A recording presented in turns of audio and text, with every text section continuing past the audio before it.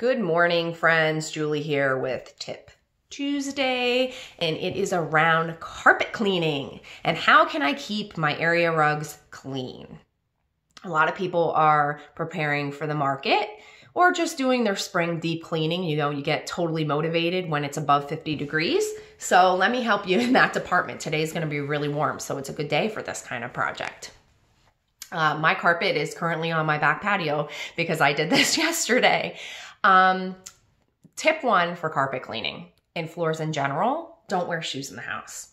It's disgusting. If you just think about what's on the bottom of your shoes, you're trucking that into your sanctuary, leave it outside.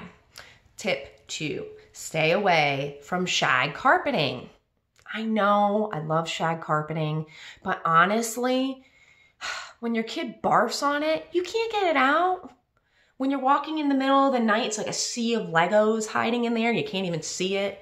It's just like, I feel like it's a danger zone in a shag carpet. It chokes up your beater brush with your vacuum. Then you got to use your hand attachment. It's just too much work. So stay away from the shag carpeting. Tip three, when you're cleaning a stain, obviously you want to hit it while you can, fresh. Don't let it sit. The longer it sits, you won't get it out. Blot, blot, blot. You want to suck out the dirt, the stain. You don't want to scrub because then you scrub the stain into the carpet. So blot up as much as you possibly can with like a microfiber rag. And then what I use to treat stains on carpeting, here's a secret. Dawn Platinum. I swear, I don't know what's in it, but it works so well. A little bit goes a long way. And it cuts grease, obviously. So it works so well on stains and it works well on laundry stains. So Dawn Platinum is my go-to for a lot of things. So, you know, blot, blot, blot, use a little bit of dish soap and your stain will be gone in no time. Stay away from like Resolve, those different kinds of spray cleaners, because really what you're doing is you're putting a foreign chemical onto your carpet and then it looks clean for maybe a week, and then you walk over it 8,000 times, and literally whatever is stuck on you is now stuck on that spot on your carpet, and you'll see it slowly start to come back. And that's the reason why.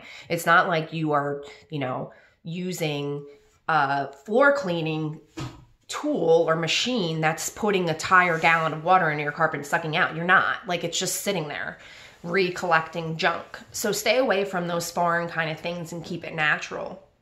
A mixture of like hydrogen peroxide and vinegar, that works really well too, and you won't see stuff sticking to it. Another tip, the indoor-outdoor carpet. Though it may not be for everybody, and I get it, like in a family room, it's kind of tough because it's not soft for the kids to play on. But it cleans up so much easier. It has literally no pill. So you can clean it up very easy. Nothing really sticks to it. I have one under my dining room table with 3 kids. I have 0 stains. Thing's amazing. It wears well. It's just made for that outdoor kind of traffic. And they are making them better, I feel like, than years ago. I think they're catching on that people are using them inside. So take a look. You can get a really large size for a good price. Another tip, I don't know if you've seen them on the market. They have carpeting called Ruggables, which claim to be washable. Sounds wonderful, doesn't it? To me, when I see it on the ground, and they have like a special pad you have to order with them, it really seems like a blanket almost that you're putting on your ground. Like, it doesn't have a carpet feel. I don't know how to really describe it other than like it feels like there's a piece of fabric on the ground. So it may not be for everybody, but if you have kids and you have pets, you can roll that sucker up and take it to, you know, the laundromat, because you're going to need a large unit for that, and you can wash it. Downfall on that, I'm not super thrilled with how it washes. The way that it's bound around the edges, I feel like they need to do a little bit more work with that carpet.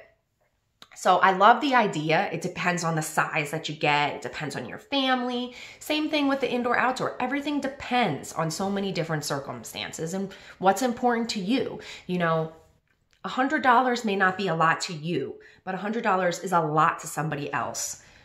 So it just depends on your situation. So I hope that helps.